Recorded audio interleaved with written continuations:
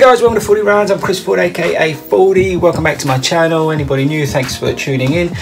This is a quick review on the Nike LUNAREPIC. These aren't the LUNAREPIC lows, these are the LUNAREPICs with the stock on them. I thought I'd do a quick review on these because I love these shoes and they're part of my London Marathon sort of training squad of shoes that I've got. So let's have a look and let you know what I think. Have you ever felt? Are you listening?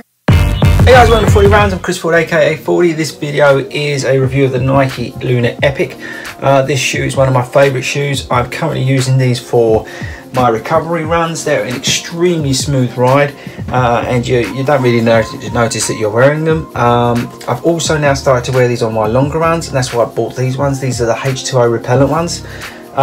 They've got like a laser cut cushioning system on them, which is great, and it's super soft and super responsive.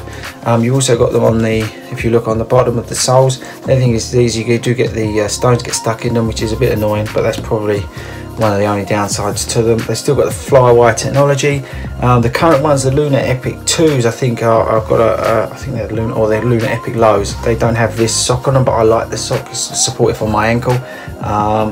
There are probably one of the lightest shoes out there. These are under 200 grams, and they still got the 10mm offset.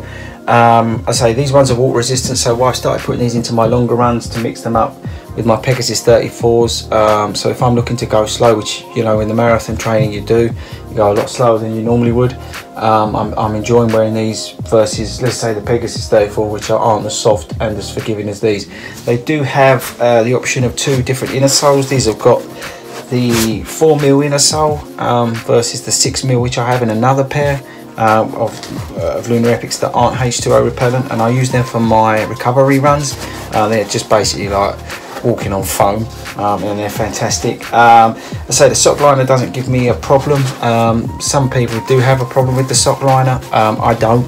I know some people that's why they prefer the lower version of them, but I love this shoe. I would definitely recommend anybody who's doing marathon training, if you can afford it, to put them into your routine or your sort of running training arsenal of shoes.